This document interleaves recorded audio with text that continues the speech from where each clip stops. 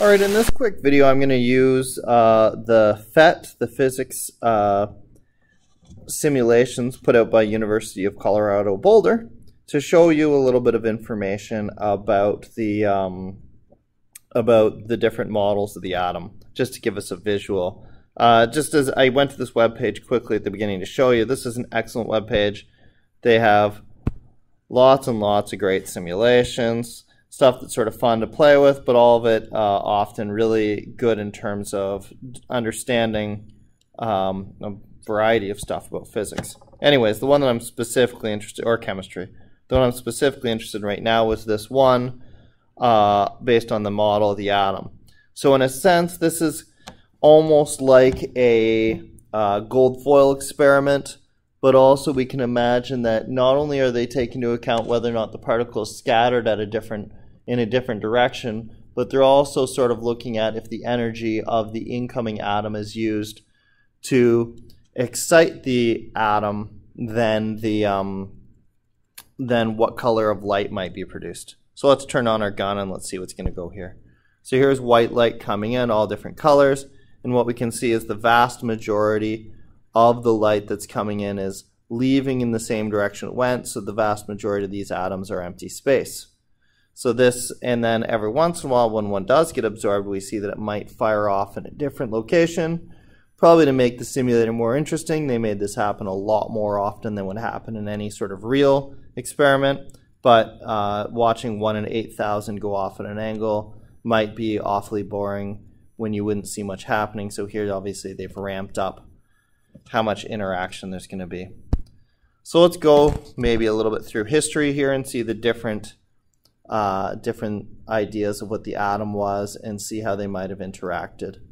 So back John Dalton, all the way back to when we used the law of definite proportions, or the way that things react in fixed ratios to come up with the idea that there must be atoms or there must be particles, all the way back for the molecular theory where we say all matter is made up of atoms. Then this is the most basic kind of atom that we had. He thought it was just like a billiard ball, and if stuff hit it, it could bounce off of it. Now here's our plum pudding model. Here we see those small blue raisin-like thing from our raisin bun, and if it gets hit by some radiation, it can bounce back and forth and vibrate in there, and then later it can spit that radiation back out.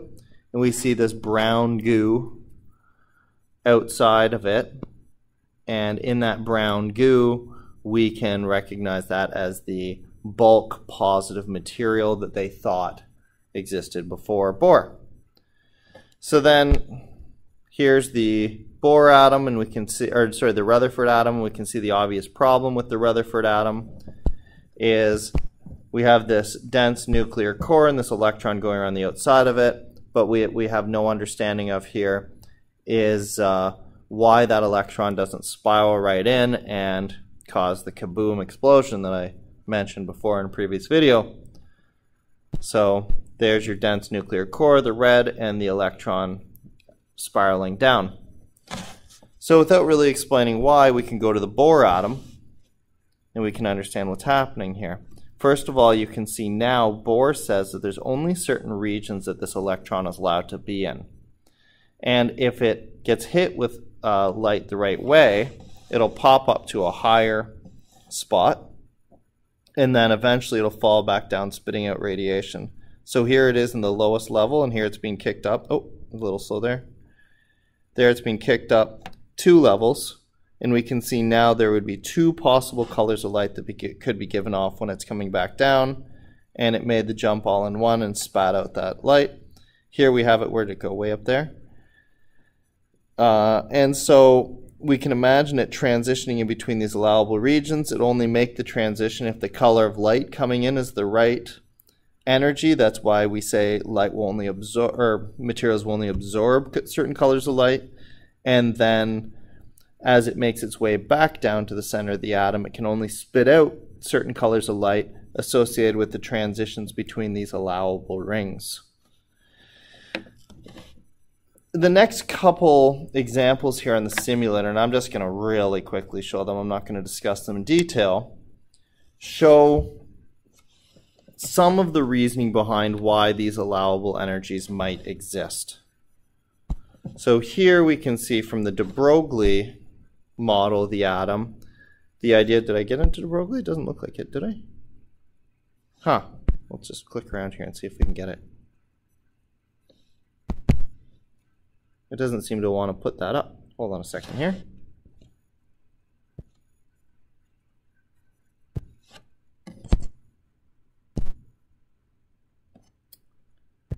Oh, we appear to be frozen here. Hold on a second, see if I can get this going here.